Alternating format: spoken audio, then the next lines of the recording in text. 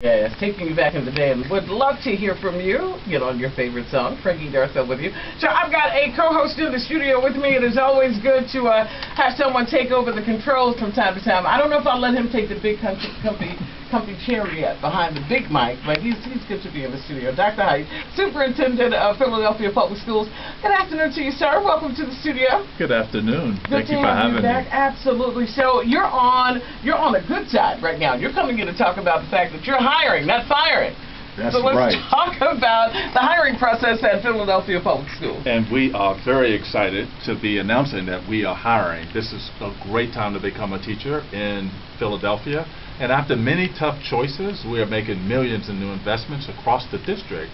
But the most important investment we're making, Frankie, is that of having great teachers in every classroom. And we want to fill all vacancies before the end of this month. All right. So right now you're hiring for teachers. What type of teachers? Where can they apply?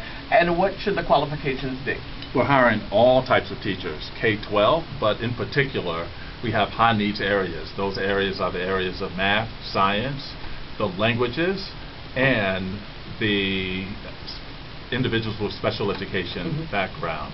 And individuals who are interested should visit jobs.philasd.org. Once again, that's jobs.philasd.org to find out more and to apply. Great. I'm going to make sure that we post it on my page as well at wdasfm.com. So if you happen to be driving and not writing right now, you'll be able to go to the website to get that information.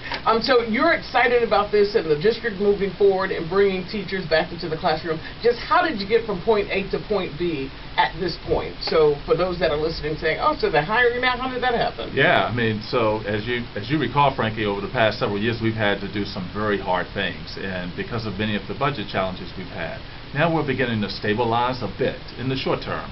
And in this period of stabilization, we're in a position now to hire individuals, and we're excited about that. And this is the first time that we've been able to be aggressive at this time of year to actually fill vacancies. Good. Not only are we filling vacancies, we're also making investments in schools.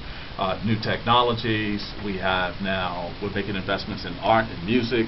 We have indicated that we plan to have a counselor and a nurse in every school next year. And so those are some of the investments that we're making, but we know the most important investment are great teachers. Good. We're going to be talking more in depth with Dr. Hite on Sunday morning at 7 a.m. The new show is called Headlines. It's a two-way conversation with you, me, and my guest. You're going to hear more about this initiative and the hiring process within Philadelphia Public Schools. So that hiring process will be for the 2016-2017 school year. That's correct. And we do know that great teachers make a difference. And just yesterday, we had a 78-year-old woman receive her diploma. How proud of her. Indeed. I got tears in my eyes. Yeah, I mean, she left school in Florida in 1955 and worked off of her GED, and then she found out about our Education Options Program and came back to get her diploma, and she graduated yesterday. 78 years old, so it's never too late. Never too late.